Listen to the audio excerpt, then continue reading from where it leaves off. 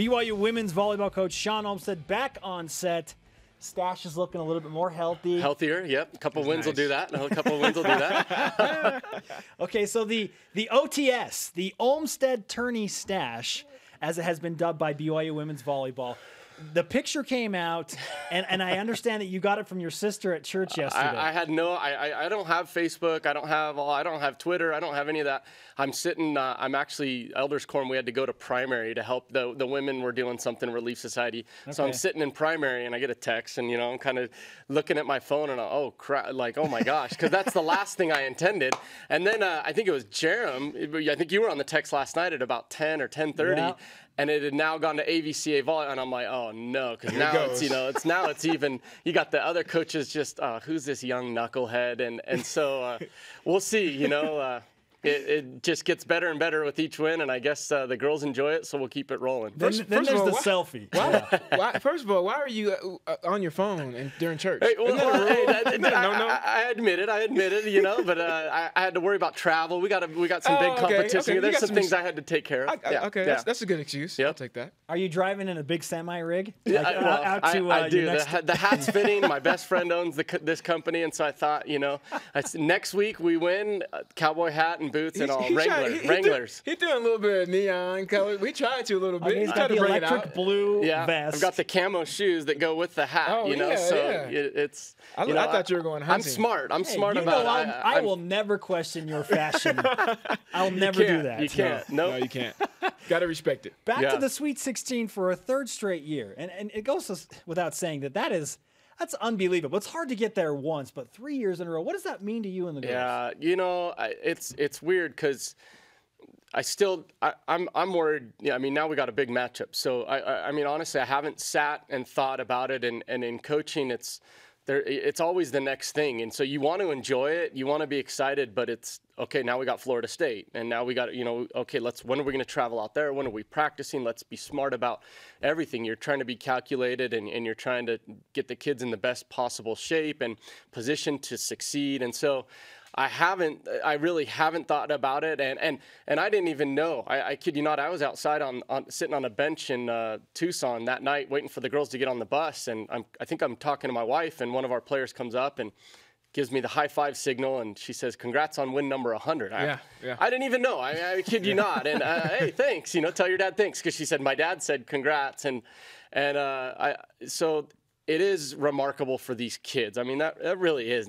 I can sit back right now for a couple minutes and go, wow, back to back to back. Someone sent me a text, and I didn't know who it was, so I can't respond if I don't know, because it could be a recruit. Yeah. But someone's like, congrats on back-to-back Sweet 16, and there was a part of me that's like, no, hold on.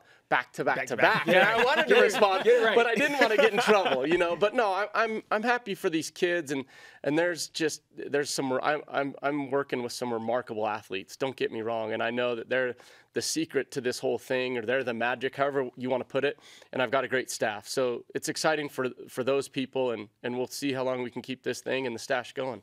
Coach, you guys have won 9 straight matches. How important is it to peak at the right time, get that momentum towards the end of the season and heading into the postseason? Yeah, it's a great point. I think it's really, really important. A lot of it has to do with the confidence, kind of, what do people want to call it, some swag that the kids have, and that's really important right now. And so we're trying to be kind of, like I said, calculated about how we approach this week, how we approach our practice opportunities, so that when we get on the floor, the kids are feeling spunky, they're ready to go. And I tell the kids all the time, we're going to kind of feel like spring chickens, ready to go. And the kids like that, and they understand when we're, practice is short, or how we're approaching different things each day. Okay, so let's talk about what happens over the next few days. What are your travel plans? Where are you going? You match up with Florida State, obviously, but what happens next? Yeah, so we're gonna we're flying out. We've got a team meeting at 3:00, and we'll do a couple things there, and then we've got we've got a flight at Wednesday at 8:45, so we're going to be able to practice in the Smith Fieldhouse, which we want to do, and we got the last flight to Seattle, a direct flight, and then we'll get to the hotel, just get the kids in bed as quick as we can, and then we actually get to be in the arena Thursday morning, and that's going to be a good quality practice where we get about an hour and a half, and we'll use that entire hour and a half.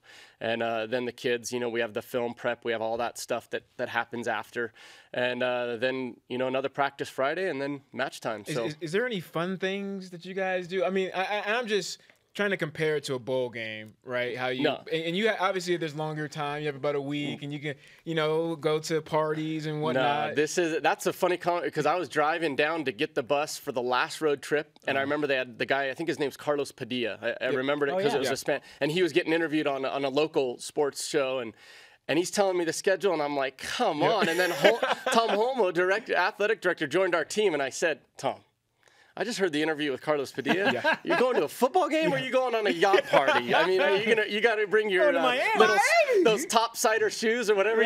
Tom, we're going sailing, we're doing this.